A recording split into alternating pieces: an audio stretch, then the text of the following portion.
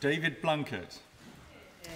Mr Deputy Speaker, I have a registered interest, including the News International, and I'm also, my family are in receipt of damages from News International. I'm also a key witness in the forthcoming trial. I have been a victim. I'm going to go through that tonight because anything I experienced was nothing compared with those very high-profile cases which involved the death of children and the missing of children, and it would be unthinkable of me to make any comparison. In any case, I've eschewed making any remarks publicly about what happened to me in order not to rerun them for the people who were involved and were closest to me. But suffice it to say, on a slightly lighter note, that I did succeed in over 50 cases in getting retractions and in being able to get some limited redress. But as Lord Leveson pointed out, that was because I could afford to go to law and in most cases was unable to get any kind of redress through the Press Complaints Commission. In fact, The Guardian on the 20th of August 2008 had a diary piece which actually said that my lawyers were the fastest in the West and mentioned Sky Television, Mirror Group and News International. Actually, all major publications I've been involved with over the last 8 years have had to, in one way or another, apologise or cough up. But it's not an edifying situation to be in, and I wouldn't want anybody to have to go through what I went through. Actually, it wasn't so much about regulation sometimes as about morality and decent professional standards, because as well as all the print newspapers, I had a right time with Channel 4 over More 4. Ofcom were equally useless. I had a real problem with the BBC, who reported at one time that guns and drugs had been found in my house. It wasn't, of course, me at all that they were commenting on, and I'd been partying with a high-profile woman all night who then attacked her husband when I'd actually left her at 6:15 having had a cup of tea. But we all go through these things in public life. What we're trying to do, and what I hope we'll be able to do, is achieve something very much better for people who don't have the opportunity of redress in the way I have, or have never stood for public office or put themselves on the line. So I want tonight to try and address what happened pre-Leveson and where we should be post-Leveson, about which I've not spoken since Thursday afternoon. Pre-Leveson was, as has been described tonight, complemented by hyperbole. There were many things said on all sides which upped the ante. And I want to suggest that what we've received with Lord Justice Leveson's report is something different to what people actually thought was going to be recommended. So much so that as Shami Chakrabarti, the head of Liberty, moves one way, I'm moving the other. I was slightly confused in hearing her this morning as to quite where she was, but I was confused. I was also confused tonight to quite understand where the Secretary of State was as well.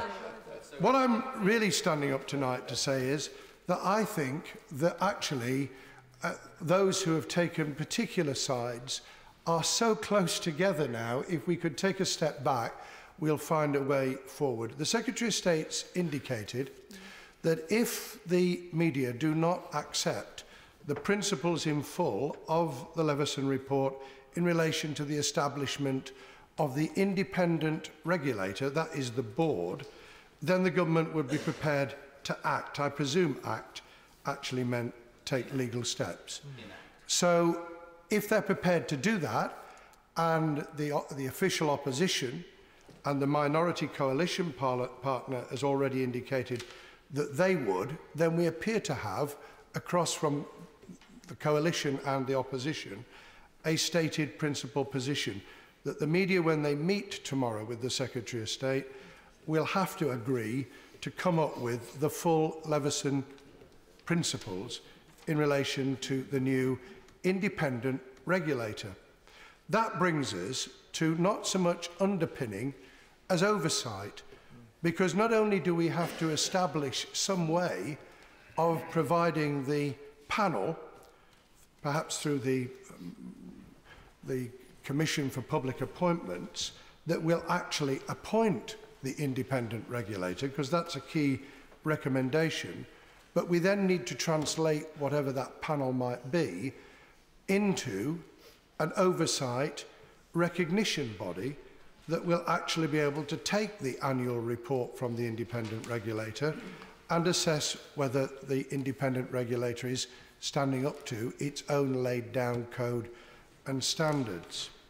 And if we get to that point, and I'm against it being Ofcom, because I don't think Ofcom should be the body, partly because it is a regulator, and I'm trying in my head over the weekend to ensure that we don't actually have a regulator of a regulator, because otherwise we do have regulation. And as Ofcom is a regulator, let's try and find another mechanism that is the oversight and recognition body that is so light touch that not even the most vehement opponent of what Leveson was supposedly going to say could actually now believe that Leveson's actual requirements and recommendations take us down the road of statutory regulation of the press, because clearly they don't. There are major issues around data protection that I'm sure can be negotiated and where solutions can be found. And if we can therefore get to a point where everyone is agreed on the principles that have been laid down for the independent regulator, and it's independent, that they can agree on a mechanism for getting the membership of that body in place, they can then actually ensure that we have the oversight that's necessary and that people seek in this House. I think there's a chance we might have cracked it. I don't have a final answer, because as the child said to their mother, "Mother, if God made us, who made God?" And it's a question I've been struggling with ever since I was a Methodist in Sunday school. But we are going to have to find a solution one way or the other to it, and I think it's possible with goodwill. There hasn't been a lot of goodwill.